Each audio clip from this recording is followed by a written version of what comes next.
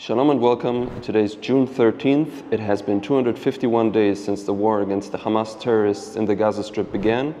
And today it's me, Hanan Lischinsky, and I will try to fill the shoes of Rotem, who is away at the moment.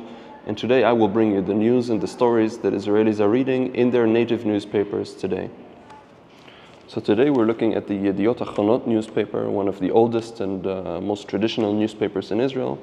And the main headline is Shavuot Tachat Esh, which means Shavuot under fire.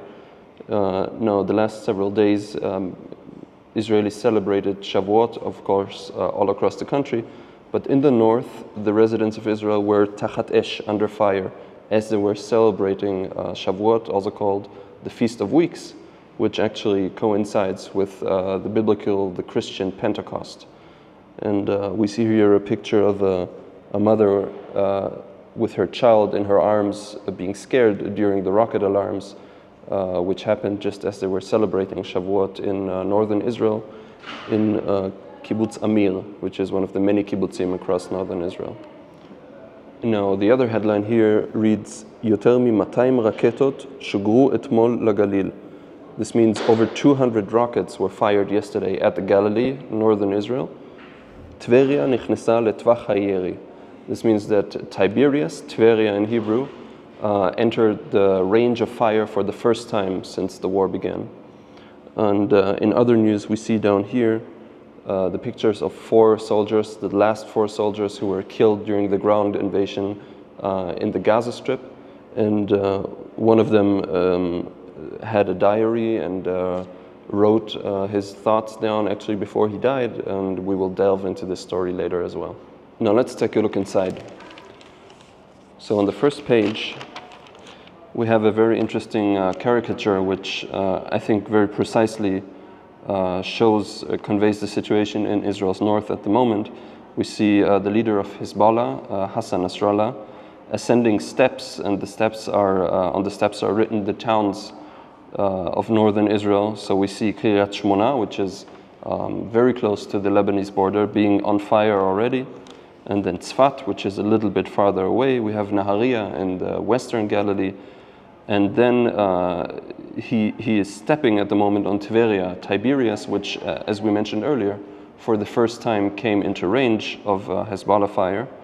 But then the next steps are towns that are more in central Israel. So the fear is, or the trend, which you can say is, that Hezbollah gradually but constantly increases the range of its fire and targets ever more Israeli towns in the north.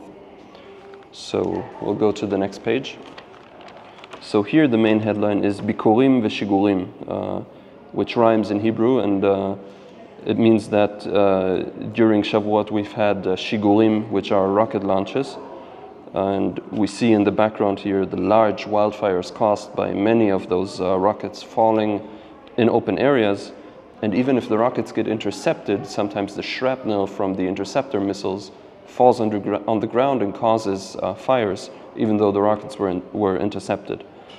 So above we have Israel b'milchama, so Israel at war, and Haslama batzafon, so escalation in the north, Si b'shigurim ve'archavat tvach hayeri.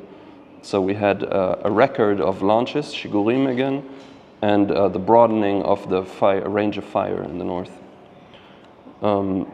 So down below you can see a map, which I think is very important to understand the scope of this problem in the north.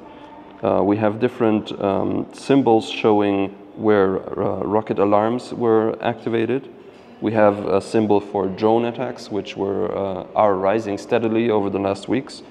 And we also have a symbol for fires. So as we said, even though many of the rockets and drones are being intercepted, they're causing fires, large fires which are endangering homes and destroying nature reserves in what many Israelis think is the most beautiful part of the country. And we also see that here for the first time, even towns at the southern tip of the Sea of Galilee, of the Kinneret in Hebrew, have been targeted during the last couple of days. Now on the left side of the page we have a short article about what caused this latest escalation. So actually there is a kind of It's a kind of equation that is going on between Israel and Hezbollah. Israel is doing something, shooting, doing an airstrike, for example, so Hezbollah reacts with a certain pre-planned operation, one could say. So this latest attack of some 200 rockets fired over the last couple of days was caused in this equation by the elimination of the most senior Hezbollah commander to date. So we have a picture here of him actually kissing the head of the Iranian former commander Qasem Soleimani, who was killed a couple of years ago by the US, actually. And he was the foremost commander responsible for the whole Iranian operation across the Middle East. To see this picture of him together with Talib Abdallah, who was this Hezbollah commander who was eliminated yesterday or 2 days ago, this just shows how senior this commander was, that he was personal friends with Qasem Soleimani, who was really the head behind the whole Iranian operation across the Middle East, as I said. So the headline here is "Hachisul sheheftia et Hezbollah."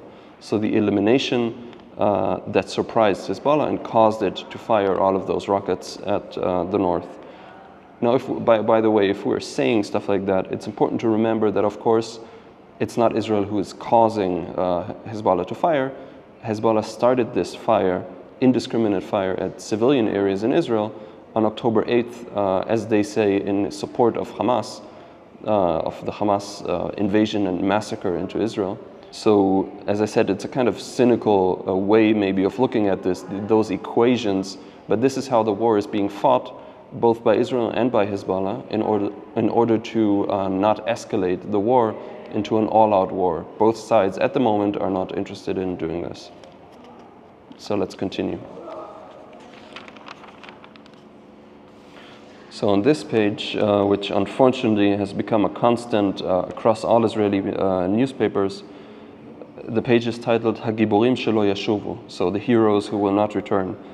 And this is dedicated to personal stories about the soldiers who died recently. So 2 days ago, 4 soldiers died in a booby-trapped building which collapsed on them when they entered in Rafah in the southern Gaza Strip. The first was called Tal Pashbileski, a good Polish name like my own actually.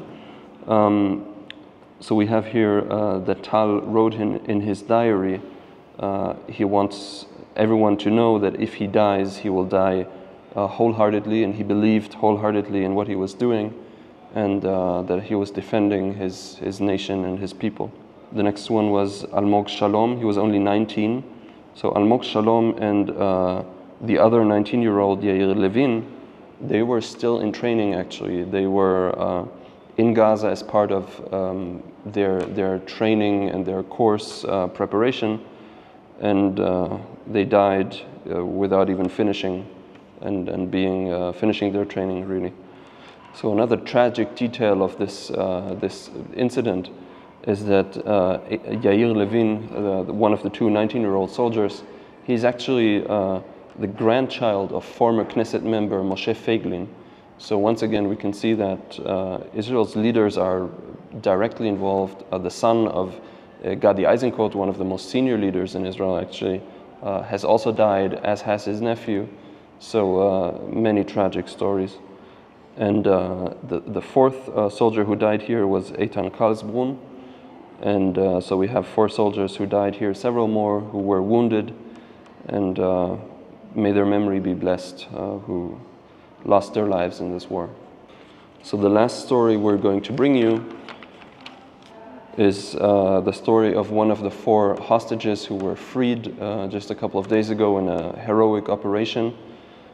Here at the top we see the comrades of Arnon Zamora, who died during this operation. They're talking about him, what an amazing guy he was. And down below we have the story of the parents of one of the hostages, Andrei Kozlov. They actually are living in Russia, and they came the day after the operation to meet him. And of course, here's a family picture. They're very happy, of course. And here they're actually giving an interview and giving some of the details about what he told what Andrei told his parents has happened during the captivity. So one of the things they're saying is, Amru lahem Israel shachecha mikem. So they were told Israel forgot you during the captivity. Now we know that this isn't so, of course, and we continue to think of all the hostages who haven't returned yet. But the Hamas terrorists were basically brainwashing the hostages to think that we have forgotten about them. And another thing they were saying is, Hu chashav she'ulai ba'im laharog oto. So he thought that the IDF came to kill him. This is another thing that he was brainwashed into believing. And so some of the videos released are showing Andrei being very scared at first when he saw the IDF soldiers coming in, and in an amazing detail. In one of the videos, we see one of the IDF soldiers then fist bumping Almog Meir, giving a fist bump to calm him down and to show, hey, we're here to rescue you and we're going to get you out of here. And another thing that Andrei Kozlov's parents said is that Anashim tzoakim leAndrei barechov. So people are shouting to Andrei on the street when they're seeing him now. Anachnu kol kach smechim shechazarta. We're so happy that you returned. And this is something that has really united Israel these last days. As you may know, Israel is a very divided country, a very divided society in many aspects, but we were all united in rejoicing when our hostages returned, and we will continue praying and hoping that the rest of the hostages will also return, and this will be a day of great happiness here in Israel.